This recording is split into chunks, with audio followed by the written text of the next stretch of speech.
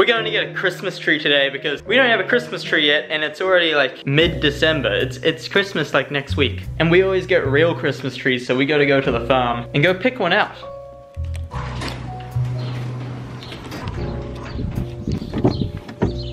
I think the dope thing about getting a real Christmas tree opposed to a fake one is that it makes the whole house smell like a pine tree. It just gives off more of a Christmassy vibe. That's what we're all out here for. We're vibe hunters. We're hunting for them vibes. And you can't get that Christmassy vibe with a freaking plastic ass tree. No offense to anyone out there that has plastic trees, just you're wrong. Oh, Christmas tree, thy leaves are so unchanging. Oh, Christmas tree, thy leaves are so unchanging. Not only Christmas tree acquired. green when summer's here, but also when it's cold and drear. Oh, Christmas tree, oh, Christmas tree. Ho ho ho. The Christmas tree's up now, but there's no ornaments on it because we don't have any. Wait a minute, I have an idea. We don't need ornaments when we have tech decks.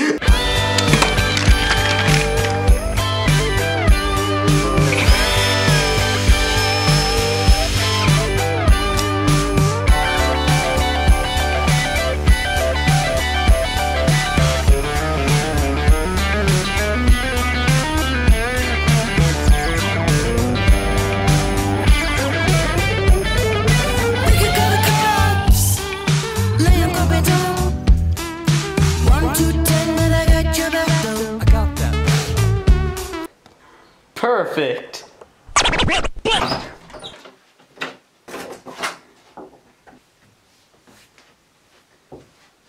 Fingerboard Life Hacks. The reason that you're actually at this video right now, we're going to be talking about some fingerboard life hacks which I've used and some that I've just found on the internet. But before we get into that, we gotta know what a life hack is. So, a life hack. The internet definition is a strategy or technique adopted in order to manage one's time and daily activities in a more efficient way. Life hack. Hack your life. It's time to take hold of your life. Make sure to buy my book, 5 Easy Steps to Life Hackery. It's not a get-rich-quick scheme, it's a, who's that? Oh, Ty Lopez, what's good? Yeah, no, I'm just pitching it to them now. Oh, they're a bunch of idiots, yeah, I know. Now we know what life hacks are, we can get into fingerboard life hacks, which will hopefully make your fingerboarding a little bit easier, if not the slightest bit easier. I know for me, it sure has. And I'm sure this can work for you as well. The first fingerboard life hack, when you grip a new board, don't throw away the excess grip. You gotta save that and use it as non-sliders for ramps. This is some grip I put on a board the other day, but I did not throw it away. No. As you can see, I've cut it up. I've put one piece on each corner as non-sliders, and now it doesn't move. Yeah, I'm a hacker. This next hack is one that I've been using for a long time, so I don't know if you can really see it right there, but my grip tape is pretty filthy. Now you might be thinking, well, how do you clean fingerboard grip tape? Well, it's very easy actually. All you need is some tape. Now we just take the masking tape, pull out a bit like that, and then place it onto the deck, like so. Press it down a little bit so the tape can grab onto all of the dirt, and then peel it off.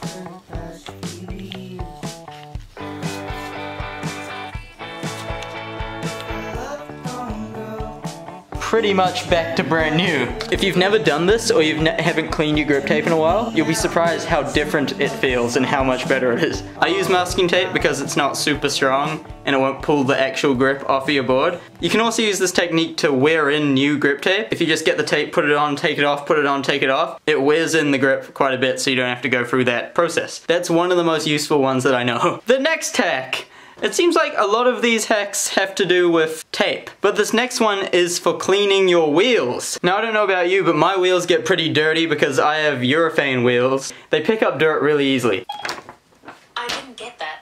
I didn't summon you, Siri. So what I found out works really good is if you get some tape. I have a roll of duct tape. I reckon the duct tape works better because it pulls a lot harder and it gets everything off of the wheels. So these things are pretty dirty right now, but after this you'll see the difference.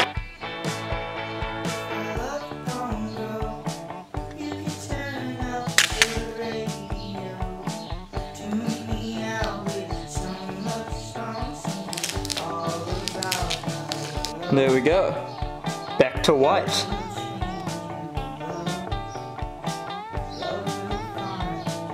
If you have plastic wheels, you can just get a normal A4 piece of paper and just go in circles on it and it will take all the dirt off and you'll be fine. This hack is for all my brothers out there and sisters, we don't discriminate on this channel, that don't have a proper fingerboard and opt for the modest tech deck. When you're going to the store and buying tech decks, you might not know this, but they're not all the same. You gotta make sure you take a more detailed look at the boards because these are the tech decks you don't want to get. You might be like, why? They look fine. No! These ones, the trucks aren't very good and they have plastic bushings. But if you keep looking, you can find tech decks that have rubber bushings and shaped trucks and they're the exact same price. They're just hiding amongst the other ones.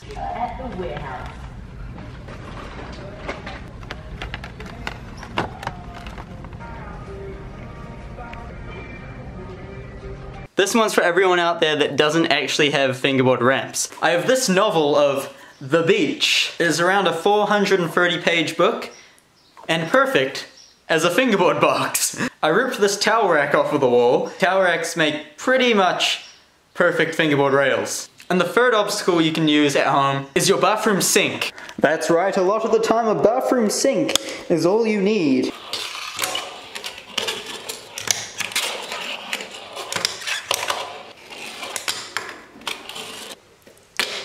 This is one I actually got from Cam. If you have a fingerboard obstacle that's really light, the ramp just moves all the time, you can go down to the store and get blue tack. I'm just at the local store right now. No baby in trolley. I'm sorry, no air sitting.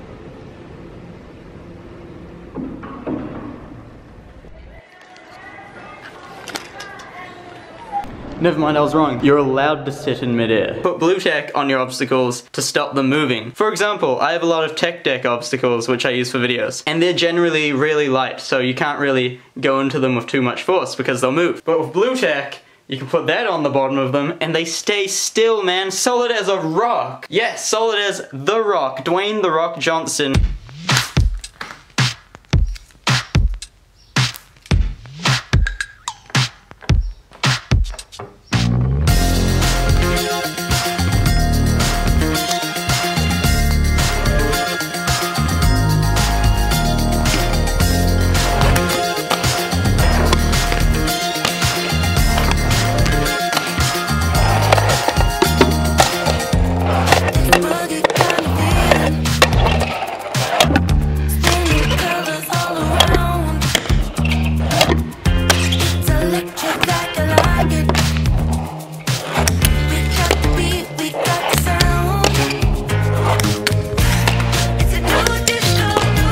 And those are all of my fingerboard hacks. I hope some of them helped you in your fingerboarding, maybe make your life a teeny bit easier. But as for right now, that's all. Is that the doorbell?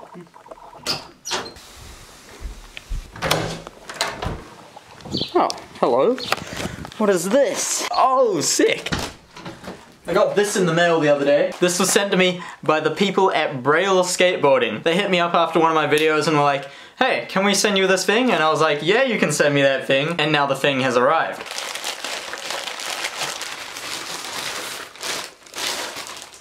It's a handboard. Thank you everyone at Braille for sending me this handboard. It is a big plasticky boy. And I'm not that good at handboarding, but I'll see what I can do on this.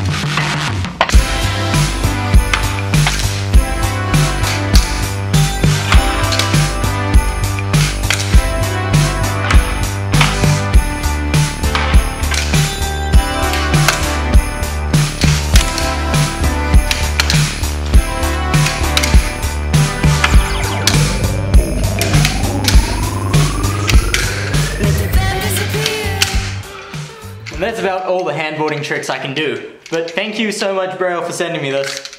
It's It's pretty cool. And that's the end of the video. I hope you guys enjoyed it. If you did, make sure to come back tomorrow for the next one. And also, if you want to support the channel, I have new merch that you can go check out. Here it is right here. I think it turned out really cool. I designed all of them myself because I don't want to pay for someone to design stuff for me, and because I actually really like to design things. We have this Fingerboard Wheat Cart 3 t-shirt. It is inspired by my favorite hardware store. I'm sure we all know what that is. We have the Finger Surfing World Championship t-shirt. We also have two new colorways for the Tony Hawk design. Here it is. Here it is, the yellow. This is honestly probably my favorite one. And we have navy shirts with yellow. And all of these come in hoodies as well, apart from that one. So yeah, if you want to go support the channel, the link's in the description. If not, that's cool. Watching the videos is honestly enough. I'll see you guys in tomorrow's video. Cool. Alright. Bye. It's pizza time. Pizza time.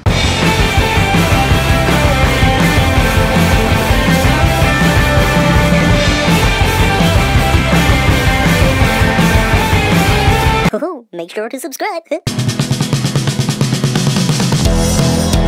We don't know who we are. It'll take 5 days by car, but we don't know where to go. And I don't know if you know, or I don't know if you see, but baby, what's going on with